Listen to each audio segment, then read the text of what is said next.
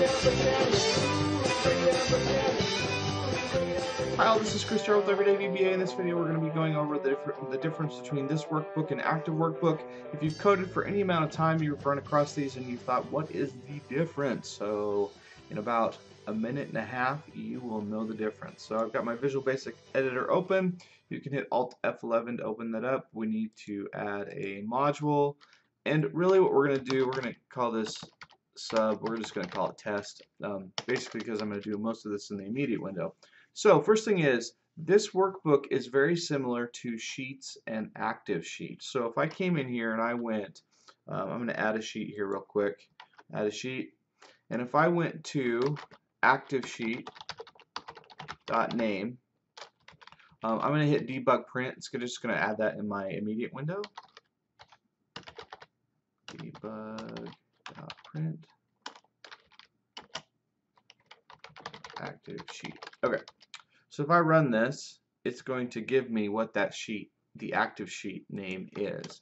Now, if I go debug.print sheet1.name, now it's going to give me actually sheet1's name. So I'm going to clear this out.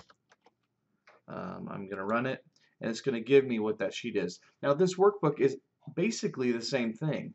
So we're going to do the same thing, but we're going to go debug print this workbook name. Okay, so we got this workbook name, and we're going to go active workbook.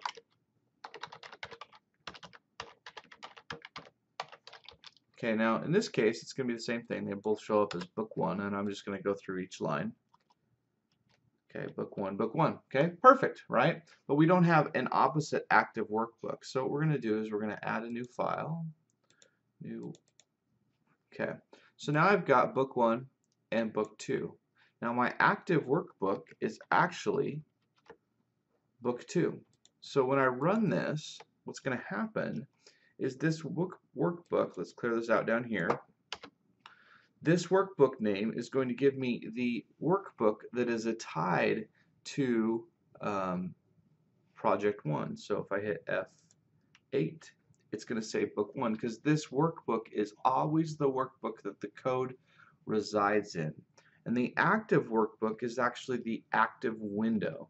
So that's going to give us book 2. So really the difference between the two is this workbook is where the code is actually housed or saved, and the active workbook is actually the active window that is open by Windows. So that is the breakdown of the difference.